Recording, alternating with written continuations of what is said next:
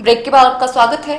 पर्यटन नगरी धर्मशाला के पर्यटन क्षेत्र धर्मकोट भागसुनाग नड्डी स्तोबरी एक बार फिर से बर्फबारी से गुलजार हो गए हैं। लगातार तीसरी बार इन पर्यटन स्थलों पर बर्फबारी हुई है। हालांकि पहली 2 मरतबा यहां महज 1 से 3 इंच तक बर्फबारी हुई, लेकिन अब की बार ये रिकॉर्ड टूट रहा है, क्योंकि बर्फबारी आधी रात से ही जारी है।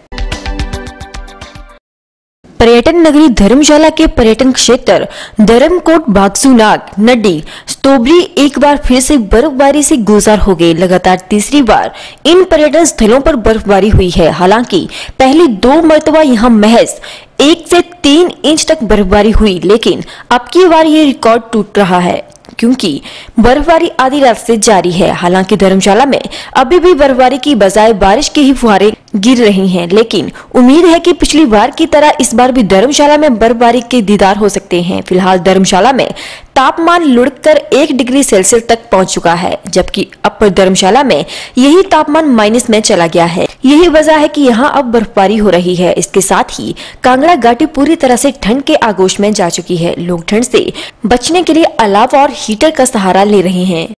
बर्फबारी देखने आए थे, यहाँ पे सुना हुआ काफी होती है यहाँ पे स्नोफॉल, तो हम एंजॉय कर रहे हैं सारे। यहाँ पे बहुत अच्छा व्यू है और बहुत ही अच्छा वेदर है, बहुत एंजॉय कर रहे हैं सारे। पहाड़ की खूबसूरती को डिस्क्राइब नहीं किया जा सकता। So it's very very beautiful, बहुत खूबसूरत है ये प्लेस एंड हम सबको रिकमेंड करें कि यहाँ पे आए एक बार, तो बहुत ही खूबसूरत है। इस ब्यूटीफुल सिनेरियो का वो एंजॉयमेंट फुल करें, यहाँ पे आके एस्टोनिशिंग व्यू को एंजॉय करें, वो सही है। मैं यही कहना चाहूँगा। श्रेया वीडियोस बना रहे हैं, फोटोज खींच रहे हैं, बाकी ऐसे बर्फ उछाल के से ऑब्वियसली उनको तो चढ़ाएंगे, बहुत मजा आएगा।